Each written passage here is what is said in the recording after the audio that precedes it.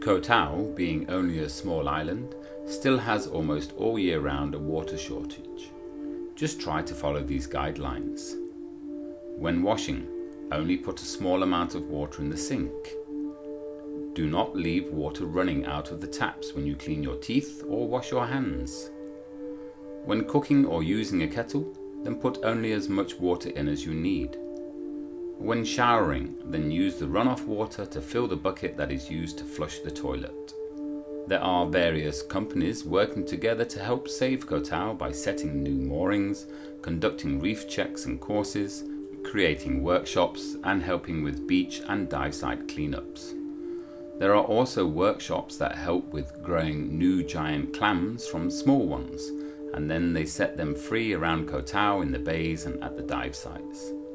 Other companies help with looking after and cataloguing turtle births and growth, and then set them also free around Koh Tao. For more information, then go to www.facebook.com/Eco Koh Tao. With regards to marine conservation, there are certain dive companies mentioned by www.marineconservationkohtao.com. Among them are Bands Diving, Big Blue Diving, Big Bubble, Crystal Dive Resort, Eco Koh Tao, Master Divers, New Heaven Dive School. Say no to plastic bags. You can help here, but the shops need to understand this, 7-Eleven for example, and stop putting even the smallest of items that would fit into your pocket into plastic bags.